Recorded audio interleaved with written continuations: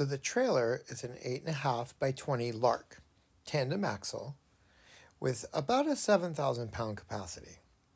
I bought the trailer in Washington, got a good deal on it, and brought it back to California while helping a friend move. I knew partially what I wanted to do. Getting the ISO insulation installed was pretty much step one, since we really couldn't even build anything until the ISO was installed. We removed the top row of plywood and then slid the ISO down behind the lower sections and filled all the gaps with spray foam. The day that the first orders came in were like Christmas. Box after box just kept arriving of all the goodies I'd been ordering, and I was so excited, it was unbelievable. Even though I wasn't really ready to set up a large amount of furniture, I had to start setting things up to make sure that my layout would actually work in real life.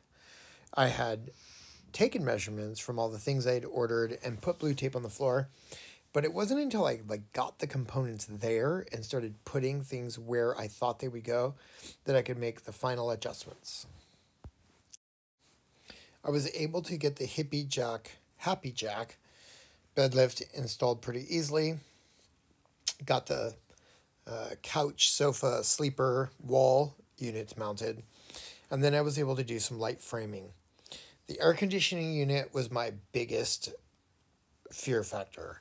Like, I knew it was going to be over 100 pounds on a roof that absolutely could not support it. So I knew I was going to have to frame that in. It took a large amount of floor space having it stored inside the camper, and I wanted to get it mounted as soon as possible. Clutter was definitely one of my biggest regrets. If I had been doing this project in the summer, I could have left a lot of things outside. But since it was wintertime, I had to have a lot of the components stored inside while I was working. Definitely a waste of time moving a lot of things around. When it was finally time to cut a hole in the ceiling, I was pretty terrified.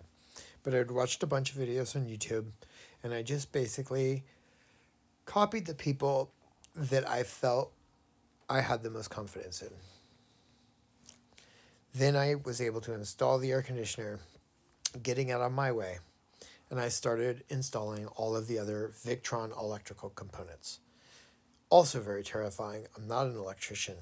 And they literally sent me bags of bolts and lugs and nuts and schematics that were really hard to read. Northern Arizona, wind and sun, and their phone support was amazing. And I would definitely purchase my electrical systems from them again just because of the support I received. Once the 12-volt system was operational, I was able to hook up the bed lift and get it to operate. Another very exciting moment.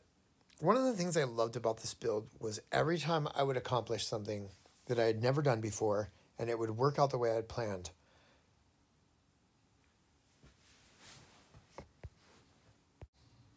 I did not get to shoot a lot of video while installing a lot of the beginning cabinetry, fine-tuning things. I eventually moved the microwave over the refrigerator.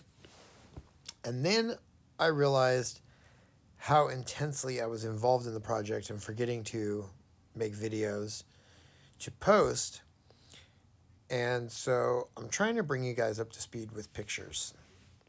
I did a much better job of filming the process for both the solar and the furnace, and I plan on posting those videos later. I really hope that I can continue to document the process a little better with video, and I intend on posting those soon.